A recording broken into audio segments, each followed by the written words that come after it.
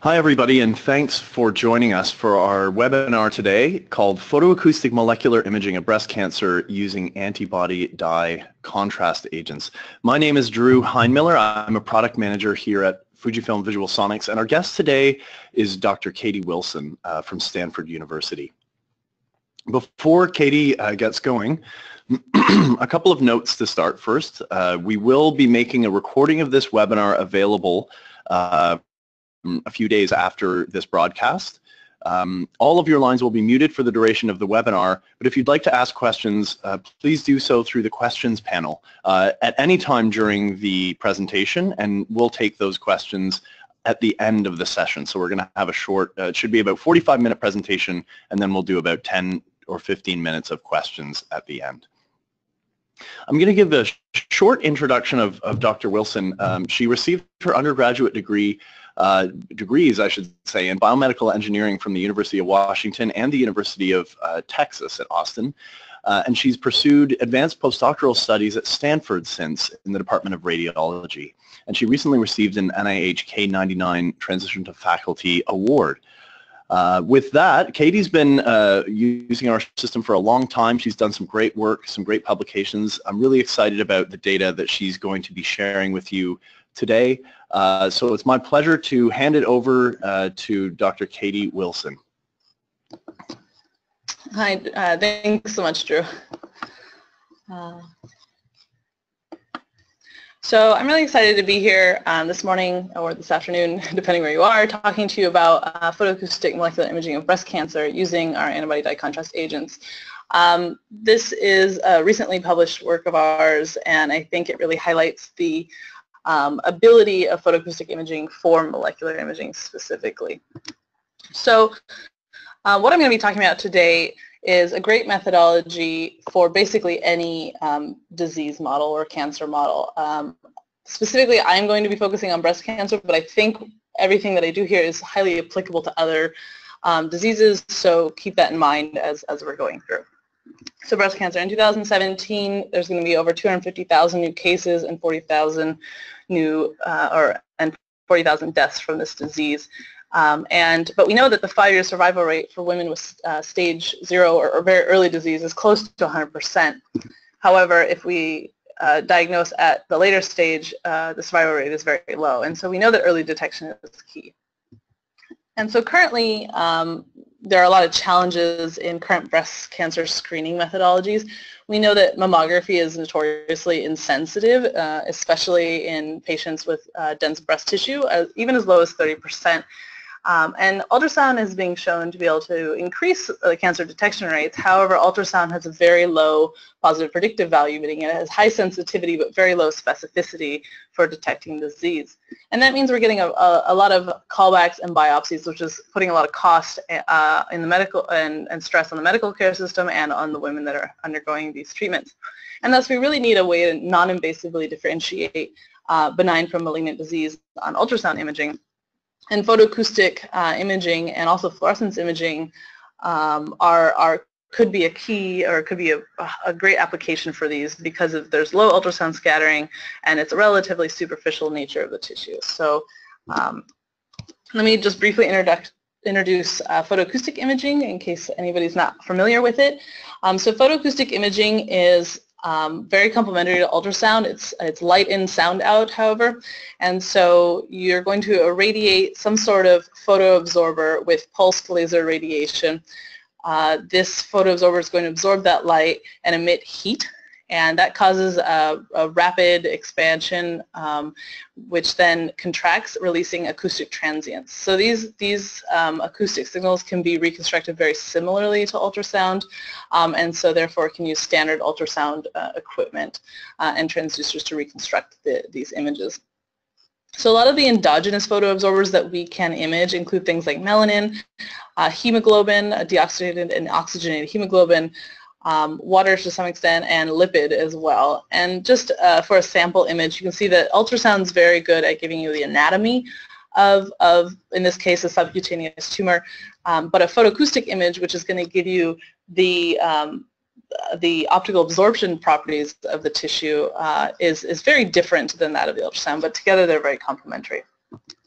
So photoacoustic signal, the peak pressure generated is going to be proportional to, this is kind of oversimplified, but proportional to a Gruneisen parameter, the fluence or the laser energy at that photoabsorber, and the optical absorption coefficient of the photoabsorber.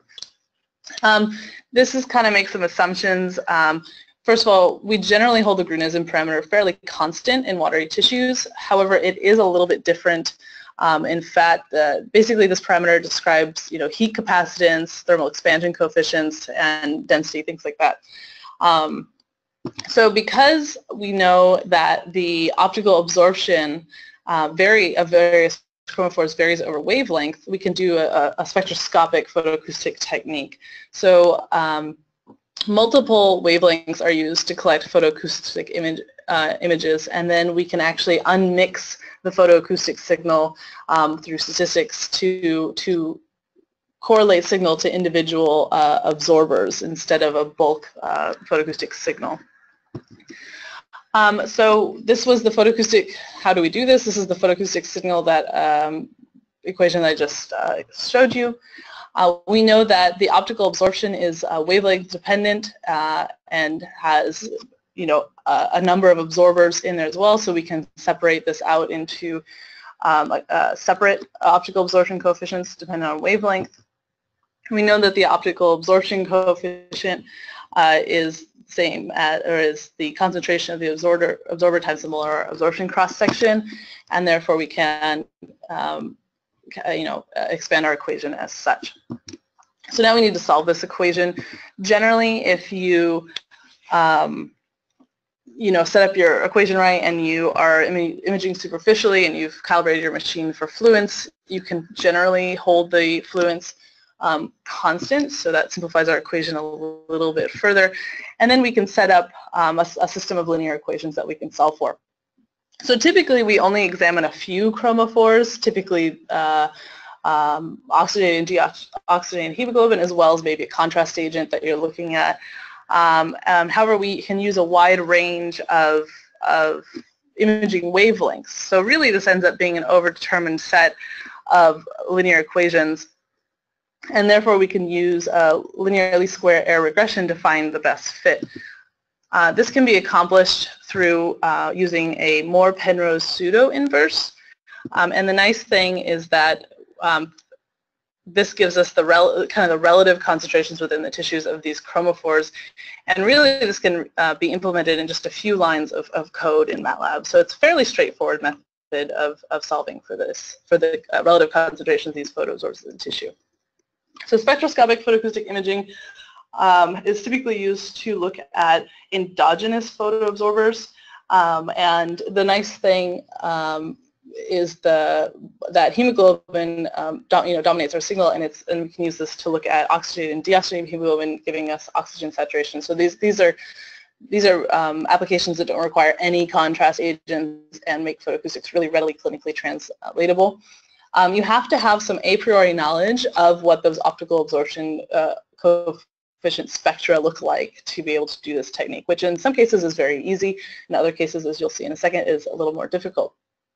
However, if you want to look at other molecular information such as cell surface markers, etc., you're going to require a contrast agent to examine that.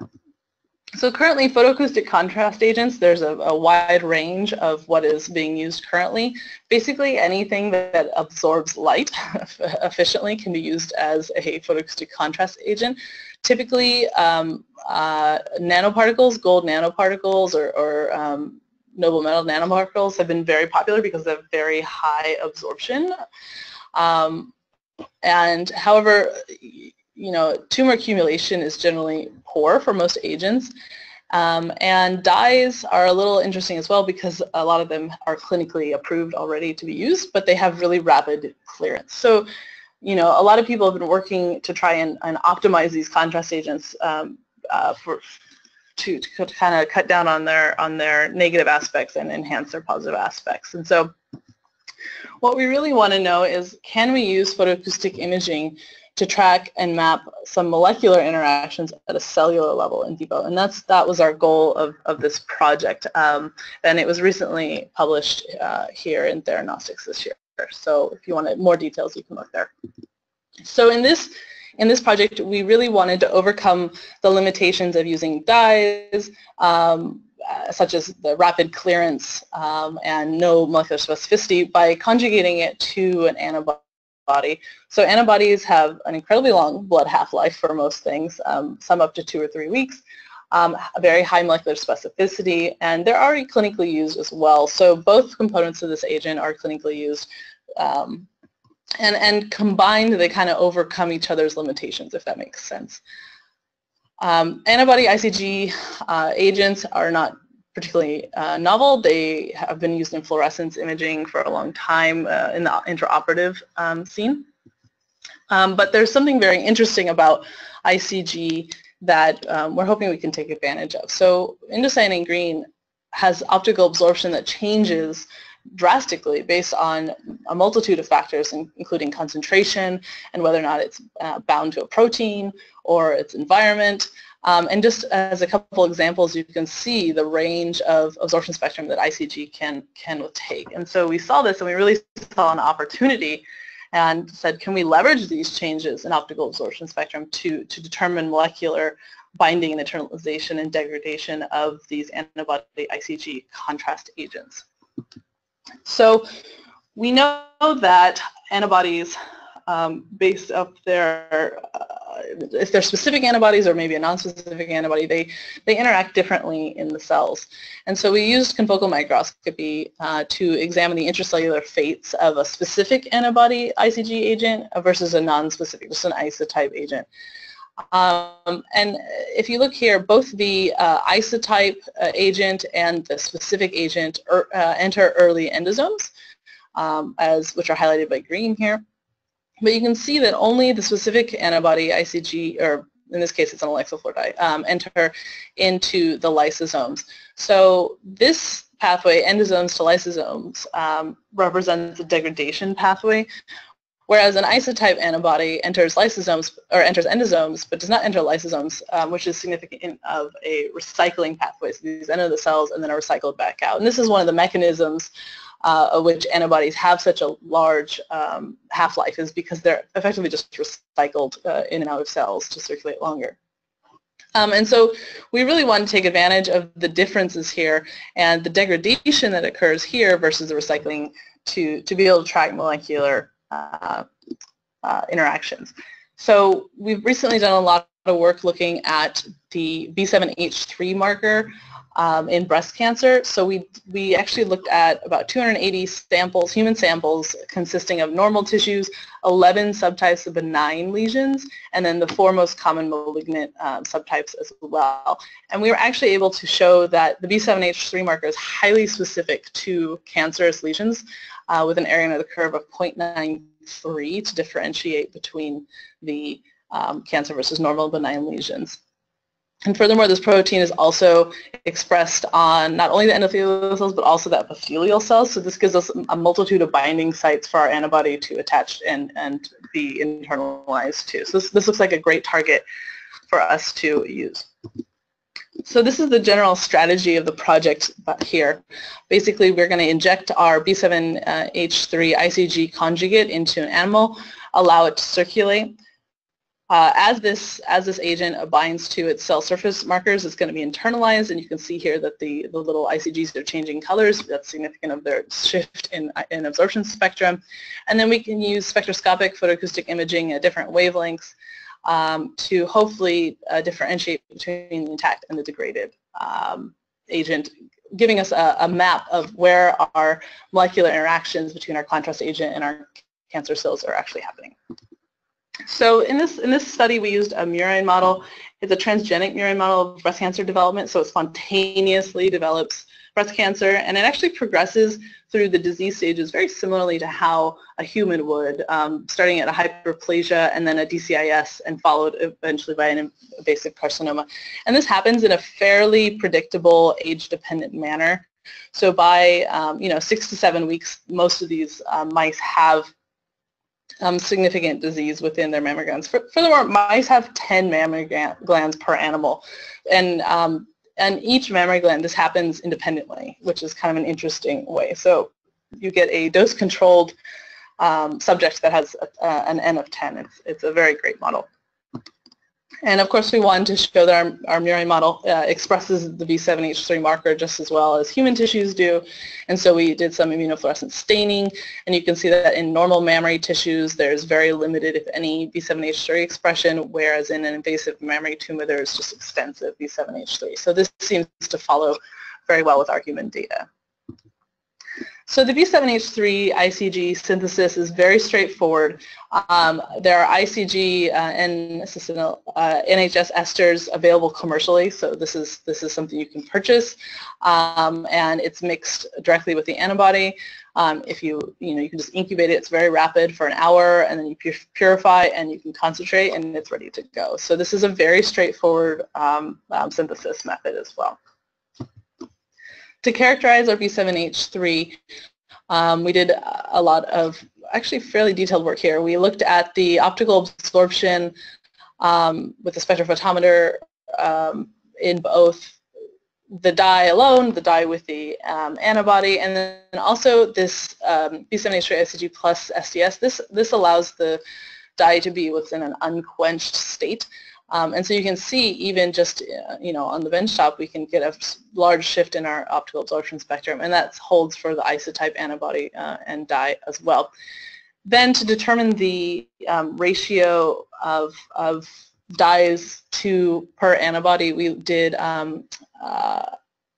mass spec, and you can see this is the mass spec of the antibody by itself. And it's very nice, and then as soon as you throw on some ICG, you can see that the mass increases, and this is corresponding to about 7 to 8 ICG dyes per antibody.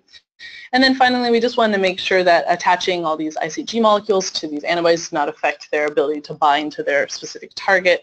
And so using some flow cytometry, we were able to show that the specific antibody was still able to bind to its receptor protein as compared, and then an isotype obviously does not bind. So overall, this is a pretty well characterized antibody. It seems to retain its functionality, and I think it is ready to go. So now, like I said before, when you're going to do a spectroscopic photoacoustic technique, you have to, at least with the current methods, you have to have some sort of a priori knowledge of what kind of the optical absorption properties that you're going to feed into your spectroscopic algorithm.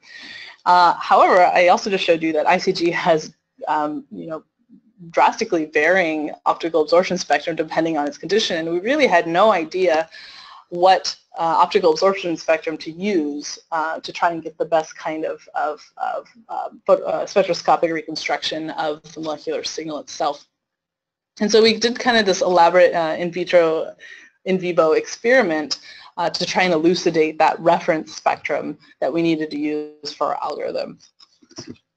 So how we did this, we used MS1 cells that were stably transfected to express B7H3. So this is a strong overexpression of B7H3 in these cells, and we actually incubated either isotype ICG or the specific B7H3 ICG with these cells for 24 hours. Then we rinsed them very well, collected them, mixed them with a little bit of colorless matrix gel, and injected them subcutaneously on the flank of a mouse here. And you can see, first we wanted to also show the fluorescence imaging, because ICG is also fluorescent, so that's a nice co-imaging technique here. And if you look at just the fluorescence imaging of what this looks like, you can see that, first of all, the isotype ICG is just not endocytosed as much as the specific antibody, and that's to be expected. And we had 6 different concentrations coming down the side of the animal here.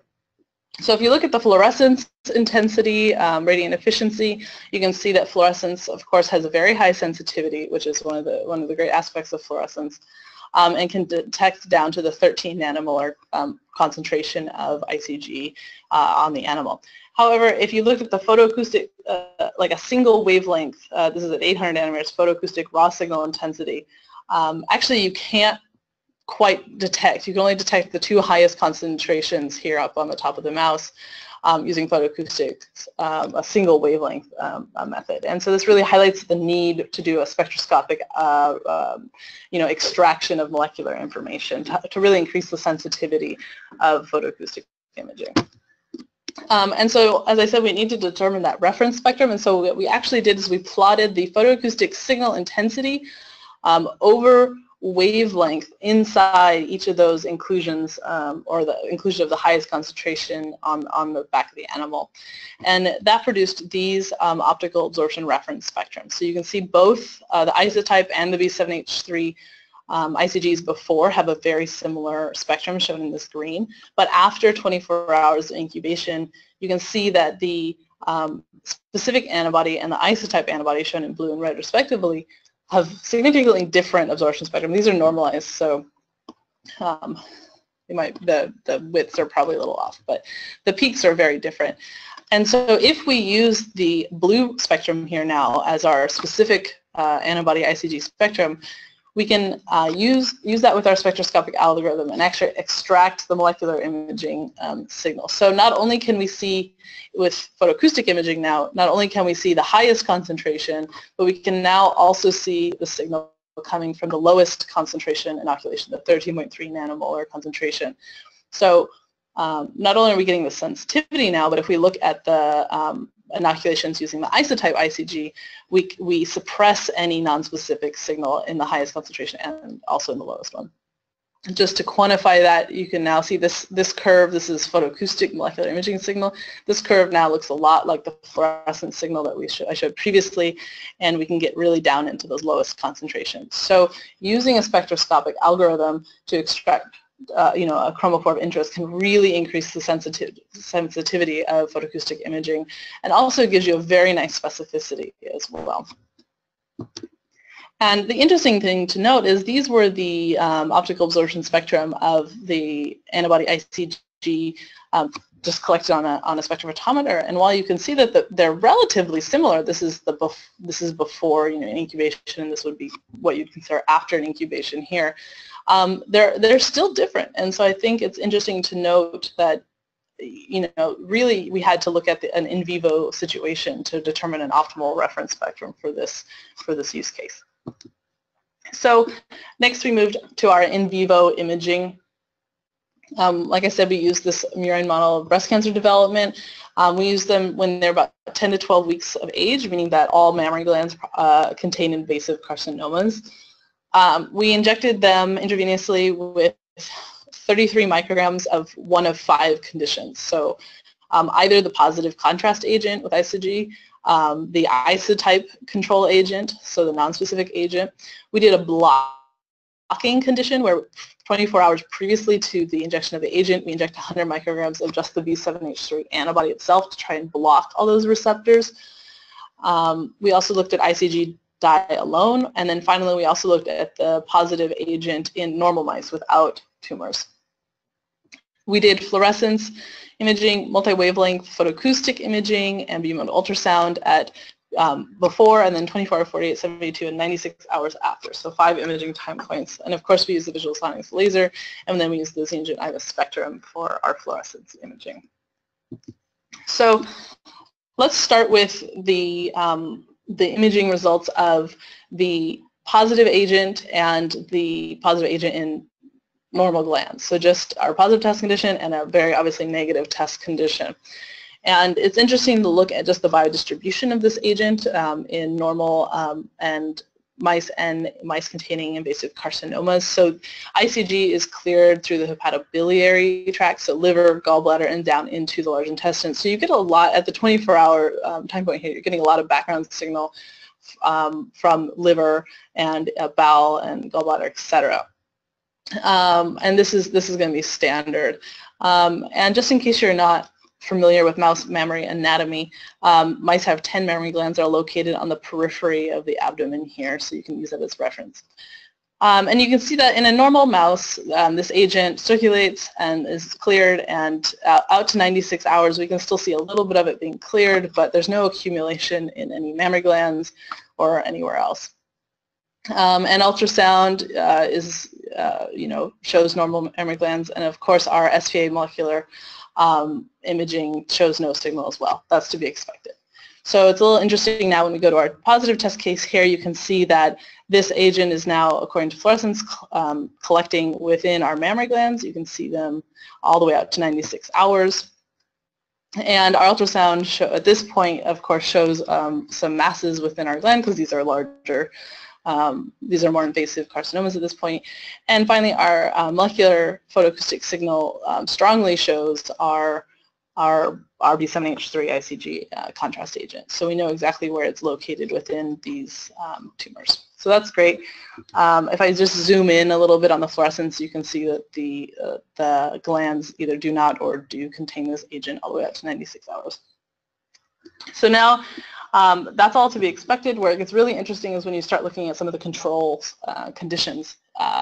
So the three main controls we looked at, we're looking at the blocking condition, where we tried to block all the B7H3 receptors prior to injecting the B7H3 ICG and contrast agent, and then also the injection of the isotype antibody with ICG, and then also just looking at what free ICG does in the animal. And these are all in mice with invasive carcinomas.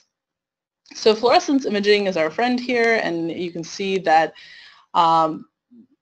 just like in the specific antibody, you get accumulation within the mammary glands in both the blocking condition and the isotype control condition all the way up to 96 hours.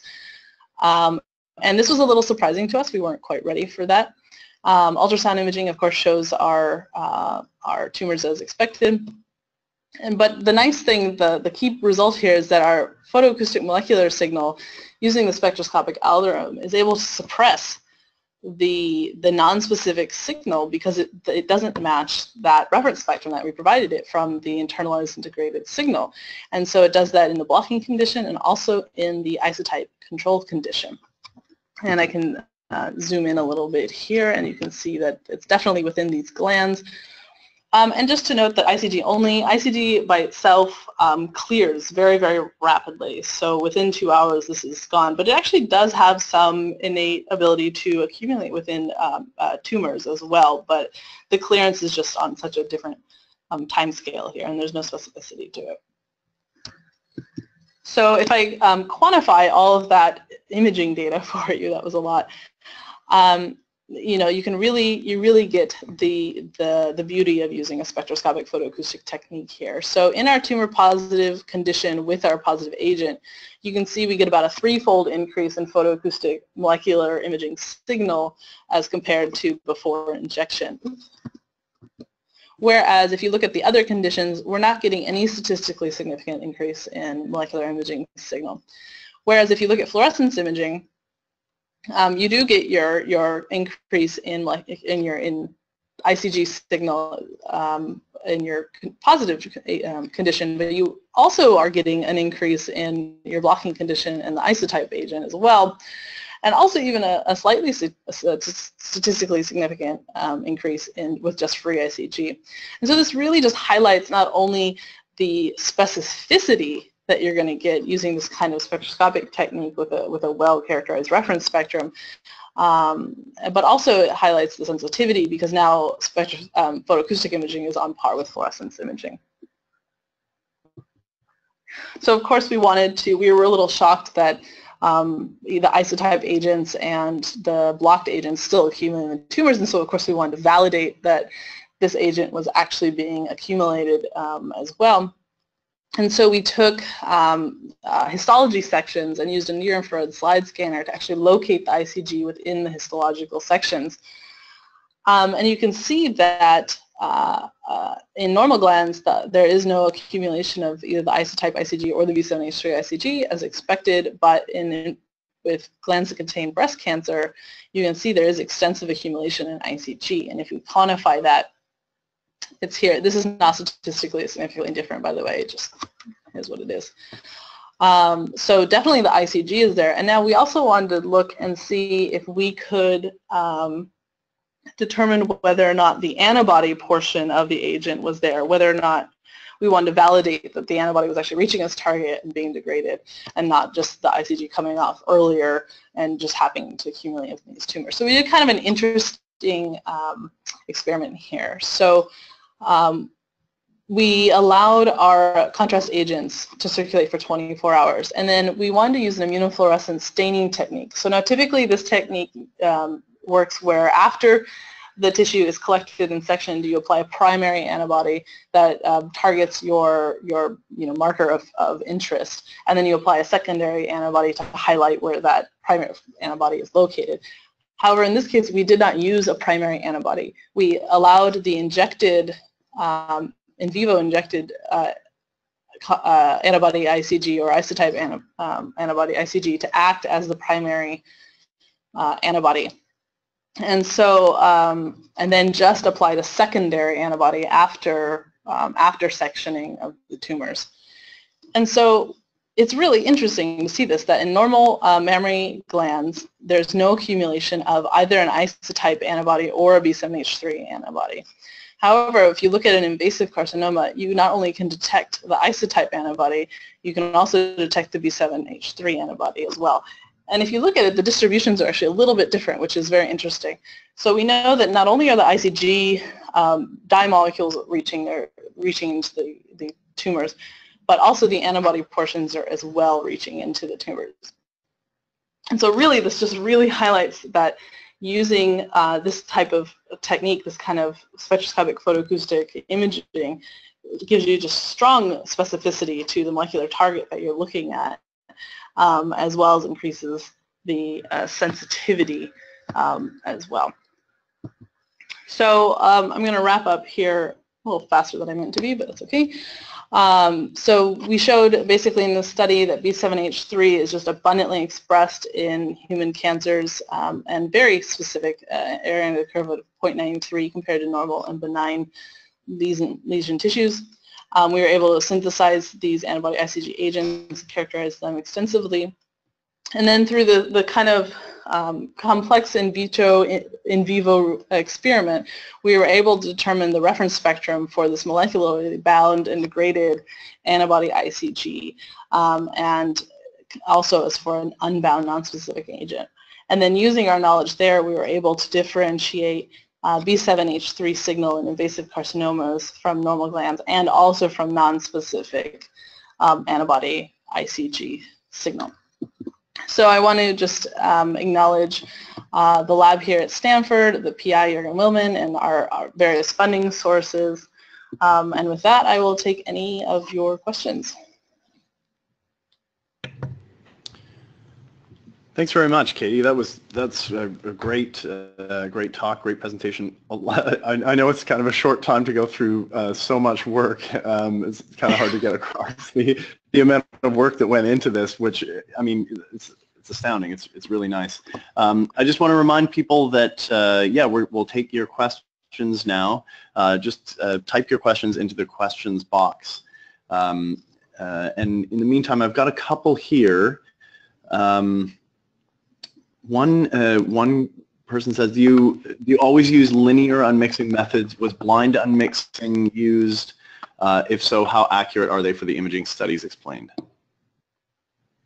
So in this case, yes, we always use linear unmixing methods. That's fairly standard for the field. So no, I did not use blind unmixing methods. How accurate are they? This is something that's kind of being worked through a lot in the field. The people doing this, it is hard to validate this because, first of all, you can never directly correlate what you're seeing in vivo with what you're seeing ex vivo. Like comparing a histology-wise is very, very difficult. However, there are methods. This general method of using linear unmixing has been validated in terms of looking at things like oxygen saturation, which you can measure independently. So there is a way to measure, oxygen saturation based off of, other methods, and so to compare them. And these tend to be very accurate. So the question is a good one in terms of how do we validate these sort of spectroscopic unmixing methods. And the truth is you have to, one, you can look at your histology in a certain regard, and then if you're looking at something that has a other gold standard method of looking at it, you can try that as well. But a finite level of accuracy may not be able to be determined.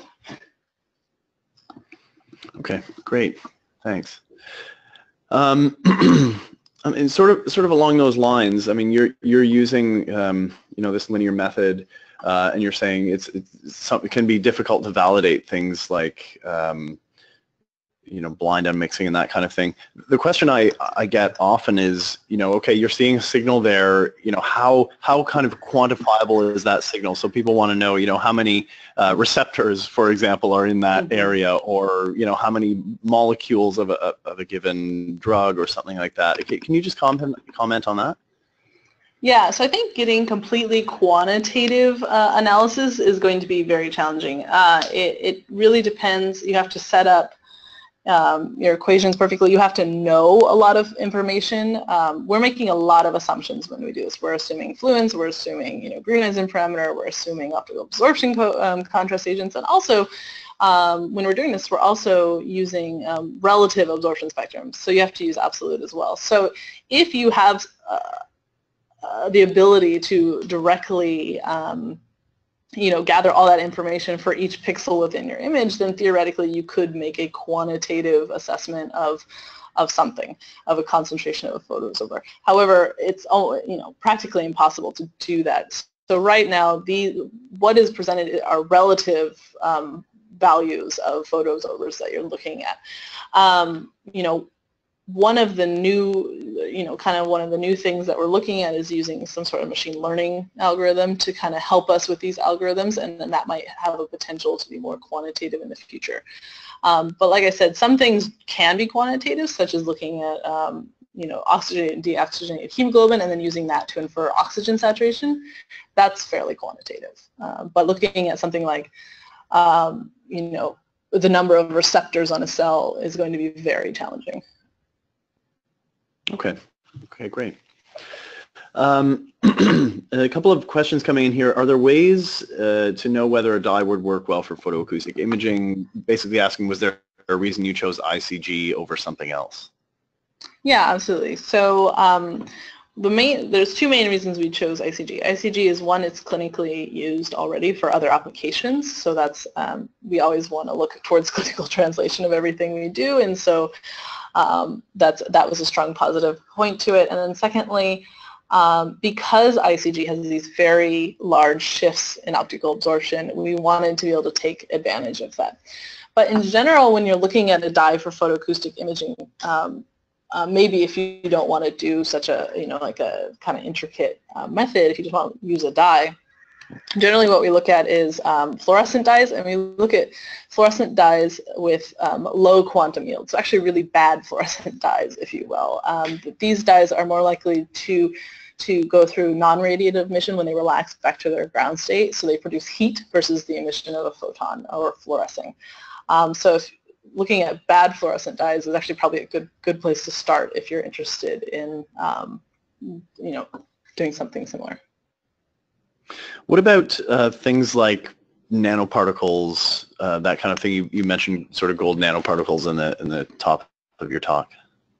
Yeah, absolutely. So there's just been an extensive body of work looking at nanoparticles. So nanoparticles have very high absorption, molar cross-sections, and so they are exceptionally good at absorbing light and converting it to heat. And I think that people use these nanoparticles because they have to overcome the high background signal of hemoglobin in photoacoustic imaging that you're going to have everywhere. And one of the ways to do that is to use nanoparticles because they have such high absorption. However, if we're looking at clinical translation, nanoparticles, they're going there slowly, but if we're trying to get photoacoustics into a clinical applications sooner, we need to look at things that are either already clinically approved or will be very rapidly. And I just don't see I'm gonna insult somebody. the nanoparticles being approved as quickly, let's put it that way, as something that's dye based. But yeah, I mean, nanoparticles are great for in vitro and preclinical studies. They have very high absorption, and so you can, and they have great, surface chemistry techniques also, so you can easily bind them to a molecular target, etc. It's just that when we're looking towards clinical translation, we need to maybe think about something else. It actually makes a good segue for the next question. The attendee says, thanks for your presentation. Do you think there will be space for clinical application for photoacoustics soon? They're not more specific than that, but I think, I mean, your talk is clearly, there's translational goals in mind for, detection and diagnosis. Maybe you can just elaborate that on a little bit. Yes, absolutely. I think there's a lot of really great people out there working on translating photoacoustics to the clinic. I think there are a lot of great potential applications. Breast cancer is a big one, and there's actually some clinical trials out there now looking at like 2-wavelength photoacoustics for looking at breast lesions, etc. Other applications include skin cancers or thyroid cancers, prostate cancers being examined, ovarian cancers being examined, and all of these have really great clinical application because they're relatively superficial. Like, these diseases tend to be easily accessible superficially. And then, I think one of the big holdups right now, however, is that there's just not people are having to develop their own systems to do this, and so there's not a clinic-ready photoacoustic system. Well, that's not true, actually. They're just starting to come on the market here, and so I think that's kind of been the big holdup between really getting photoacoustics in the clinic.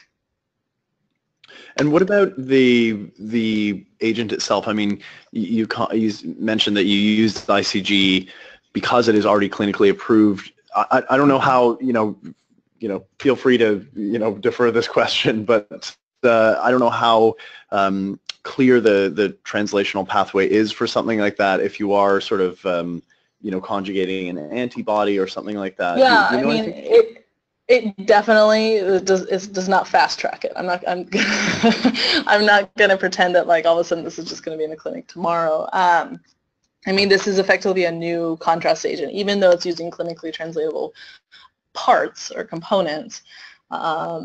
Together, there's going to have to be a whole new round of studies. But the nice thing about this is that our sister modality, fluorescence, is already doing a lot of this work. So there's already a lot of antibody-dye fluorescence contrast agents being used in clinic, and so it'd be nice to be able to piggyback on those for our photoacoustic imaging.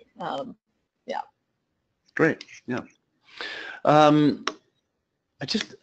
sort of have to ask, this is a huge amount of work that went into this. Can you just comment on what someone who wants to do this kind of work with their own molecular target, what would they need to do? Just preclinically in this case, but how much of this work would they need to replicate? What's your sort of view on that? Well, the nice thing is I think that the synthesis of the agent is very straightforward and can be done very quickly. Within a week. The ICG and NHS esters are commercially available now, and then as long as you have an antibody or maybe, an antibody fragment or peptide or whatever your targeting moiety is that's protein-based, I think that can be accomplished very quickly. The next component is you have to have, some sort of model of your disease, and some models are very well established, like this breast cancer model, some are not, so that's another variable. And finally, you have to make sure that what you're imaging, just like I had to determine a reference spectrum to use, you have to make sure that, you have an appropriate reference spectrum for your application as well. And it may be I'm not sure about this, but it may be very similar to what I found, or it may be something that's completely different depending on, your setup and your animals and your imaging conditions, etc. So, I think it's definitely doable relatively quickly, but you just have to, I think somebody would, need to know about photoacoustics, or at least have access to somebody who knows. And then I think everything else is very straightforward. Okay.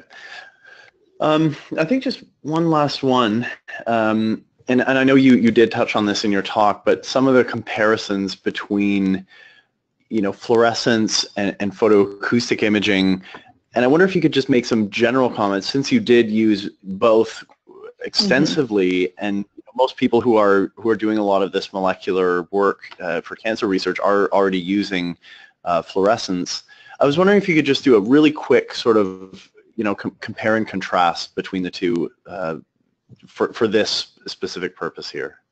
Yeah, absolutely. So I think, in general, I think both modalities definitely have their strengths, and they both, you know, generally have their weaknesses. So for fluorescence imaging, it's great. It's high throughput. You know, there's great equipment out there that you can do lots of animals at the same time. It's high sensitivity, so you're going to be able to detect very small amounts of fluorophore, etc. The part where fluorescence starts showing some weaknesses is in resolution. It's just, and the deeper you go, the less resolution you get because of inherent scattering within the tissue. Now, photoacoustics is kind of the opposite. Photoacoustics has great resolution, and even at depth it has great resolution, because we're looking now at an ultrasound transient coming out of the tissue versus a photon. And so the resolution aspect is based off of the ultrasound, you know, reconstruction configuration. So that's a great aspect of photoacoustics. In general, photoacoustics may be a touch less sensitive than fluorescence, but using maybe some spectroscopic tricks, you know, we may be able to overcome that. And also, depending on, you know, dyes you use and like the amount of target available for that to bind to, you know, et cetera. I think there's tricks you can play to get around some of the sensitivity limitations of photoacoustics. And I want to say that maybe sensitivity is not the word I'm looking for. Maybe it's just the high background signal, because if you're ever working in vivo, you're going to have to overcome the hemoglobin signal, which is going to be everywhere, and it's going to dominate your signal. So I think actually the two combined are very complementary as well. So, but yeah, there you go. Great. No, thank you. That's really nice. Great presentation. Again, tons of work. Really nice, thorough study. I'm not sure if you mentioned it already, but this is published in Theranostics this year. What was it? Volume 7, Issue 6. So again, for people listening, please look up the paper, and I believe you'll be able to contact Dr. Wilson, you know, through her contact info on the paper. We welcome questions as well. We've got a couple of announcements just at the end here. First of all, we're going to be at Tumor Models Conference in Boston, and on Wednesday, July 19th at 3:10 p.m. we're going to have a talk from Dr. Mukund Seshadri. He's a professor of oncology in the Departments of Pharmacology and Therapeutics, Oral Medicine, Head and Neck Surgery at Roswell Park Cancer Institute, and he's going to be speaking about vascular phenotyping of PDX models using multimodal imaging, including photoacoustics. So that's one thing. If you are attending that conference, I'd encourage you to check out that talk, and you can see the link to the agenda for the conference is on the screen there. And finally, we want you to save the date for September 12th, this coming September 12th, for a Laser X hands-on imaging workshop. So this is just before WMIC 2017, which is in Philly. The day before the beginning of the conference, we're going to be doing a workshop from around noon to 8 p.m. We're going to have some talks. We're going to have a live imaging session there. Lunch and dinner and entertainment are included. There's no fee to attend, so if you are already going to be in town for WMIC, it would be great to see you at this. You can register by just contacting us via our website, and check out what else we have to offer on the website as well. We've got our Vevo LAZR X system. It's the actually next generation system from what Dr. Wilson used to do her work. So we'd invite you to come see it and check out our resources on the website. As usual, you can always contact us, www.visualsonics.com. You can see recordings of this webinar and also past webinars on our resources page. Find us on social media, and then please do visit us at our conferences. You can find a list of them on our website as well. Again, thanks so much, Katie. Great work, great talk, and thank you everyone for attending.